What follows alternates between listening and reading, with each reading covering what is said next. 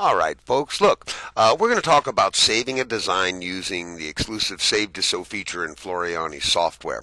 Save2Sew is amazing, and in further videos, we're going to go through an entire process of understanding and the changes that you can make in Save2Sew and how you can totally control it and the way for it to benefit you in the most. But a very simple explanation is just under File, click on Save2Sew.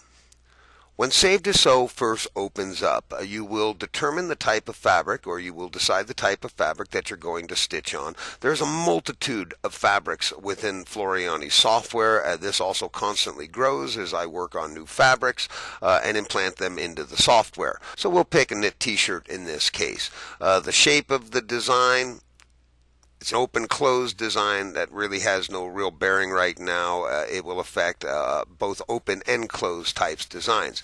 The type of design, a heavy design, you can also choose a medium design. This changes based on the fabric. Example, if I come in and I pick the batiste, meaning that the settings change slightly from material to material. You'll see when I pick batiste, open, airy, no outline, satin stitch, monogram. Well, in this case, you know what? It's solid and dense. So you look based on the fabric, the type of design that it is, an open, a closed design, an airy design, a dense design, a medium dense design, and we're again going to get into this in much greater detail.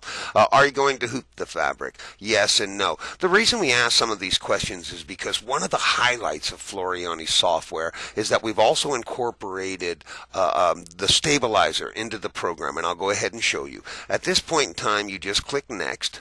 Floriani software will change the density and gear the density to all of the specific fabrics within your Save2Sew choice.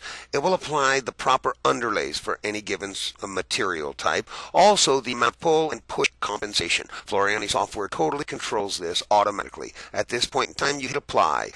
Now, this is just basically saying that the design was composed within Floriani software. You simply hit Yes. At this point in time, the Save2Sew feature will then do what it does, and again, the highlight of Save2Sew is when you click on Next. It will now tell you step by step how to treat that fabric with Floriani Stabilizer for the best outcome on your garment or material that you're going to stitch on. At this point in time, just hit Finish. When you hit Finish, the Save As box will open. I absolutely recommend that you save it initially in the C2S format, but also after you process through Save2Sew, you can now also save it at any one of the formats for the entire industry, both commercial and home machinery. That's Save2Sew. Again, we're going to get into this in much greater detail in further videos.